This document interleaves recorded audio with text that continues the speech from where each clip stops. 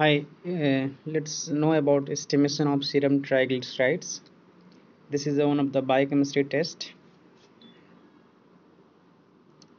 We require some requirements to perform this test.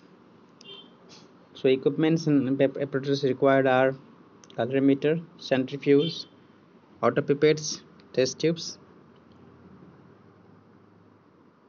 Some chemical we have to procure for this test. So we require triglyceride kits, distilled water, and we can collect sample from the patient.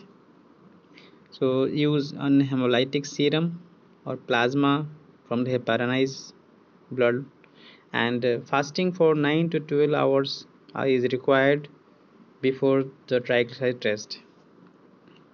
So general information about triglyceride test.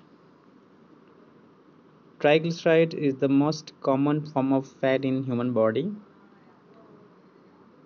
The triglyceride molecule contain 3 fatty acid and 1 glycerol. So this is the chemical component present in the triglyceride molecule. 3 fatty acid and 1 glycerol can make 1 molecule of triglyceride.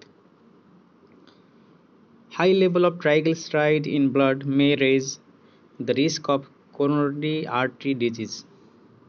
So coronary artery is the artery that supply blood to the heart muscles, and when there is a disease of coronary artery, in such condition it may lead to heart attack or the heart disease. So this high level of triglycerides can increase the risk of coronary artery disease. Generally, a person's triglyceride levels are measured along with cholesterol test. So this is part of lipid profile actually. So when we perform triglyceride test, we have to perform cholesterol test as well. Normal level of triglycerides are below 150 mg per dl. So 150 mg per dl and or less than that is considered normal in blood.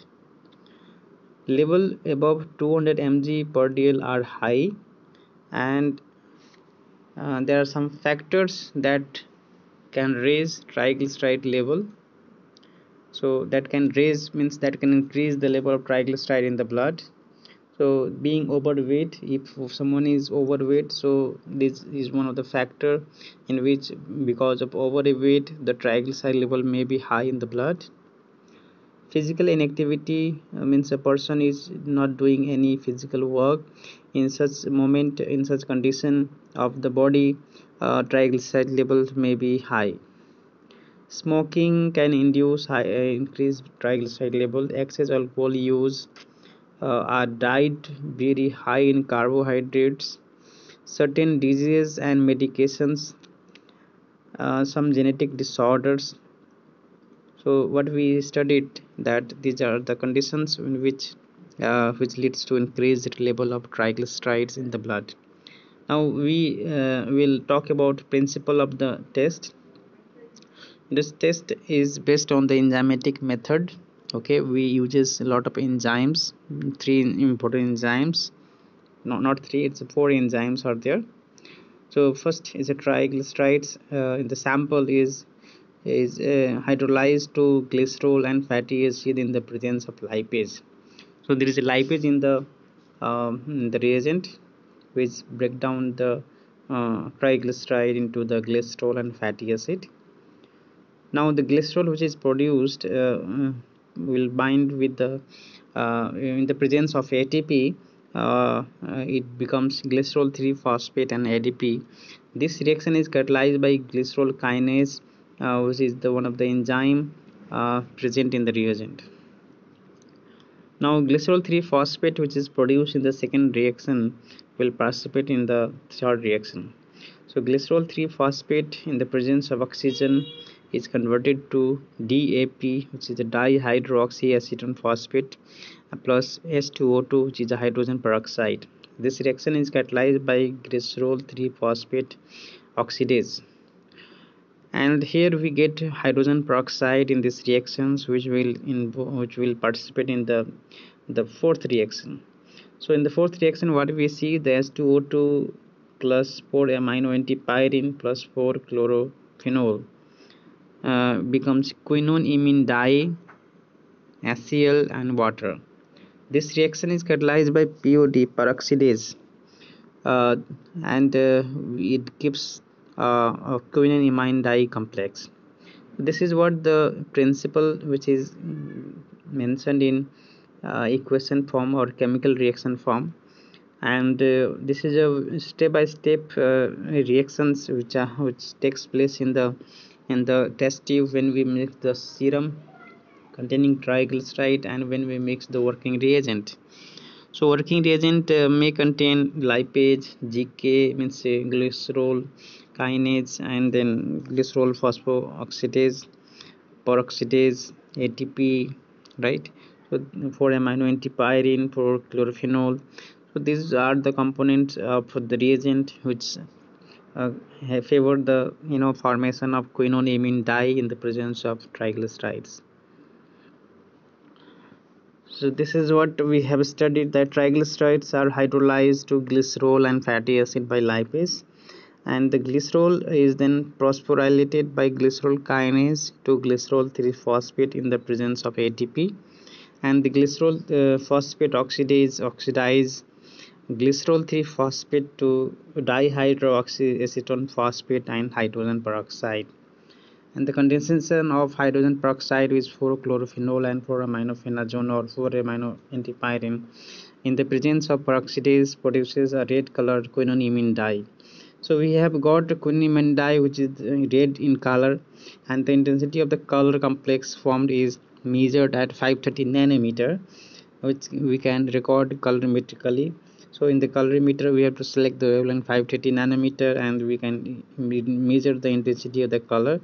So absorbance that is recorded is directly proportional to the concentration of triglyceride in the sample. Now let's know the procedure of the test. We have to take 3 test tubes. It should be cleaned and it should be dried. We can label T, S and B respectively. T for test, S for standard, B for blank, and then we can pipette the respective ingredients in the respective test tubes. So here what we see, that there are 3 test tubes are there: test, standard, blank, and we can add working reagent 1 ml in each tube, then serum in test, test 0.01 ml, triglyceride standard 200 mg per dl. So we have to add 0.01 ml of this standard in the standard tube, and the distilled water 0.01 ml in blank. After that, mix properly the each tube ingredients, then incubate at 37 degrees Celsius for 10 minutes. Now after 10 minutes we can measure the absorbance at 505 nanometer, and you can do the calculation once you have taken the absorbance. So serum triglyceride in mg per dl can be calculated by using this formula: OD of test divided by OD of standard multiplied by 200, and the results we can write in mg per dl. Serum triglyceride is equal to the value you have to take, and mg per dl the unit you have to write. And the normal range for this serum triglyceride is below 160 or 150 mg per dl. What is the significance of high triglycerides? The high triglyceride levels may result in hardening of the arteries. So hardening of arteries is a process called atherosclerosis. So atherosclerosis is a process in which the arteries become hard because of deposition of lipids, fat, what we say cholesterol, and which increases the risk of stroke, hypertension, heart attack, heart disease. And now let's know some error analysis that which may leads to produce false positive or false negative results. So always use the sera free from high bilirubin. So ecteric and lipemic sera may interfere with the test, Ectric means the high bilirubin, and lipemic means the lot of lipids like oily serum, or milky serum may can interfere with the test results. Ensure complete clot formation has taken place prior to centrifugation. When you collect the sample, when you put it in the plain vial, then we need serum. So let it clot for some time, 10 to 15 minutes. Once it is clotted properly, then we have to centrifuge to separate the serum. So this is what proper time should be given to for the clot formation prior to centrifugation. We have studied estimation of triglyceride in the serum. uh, Thank you for listening.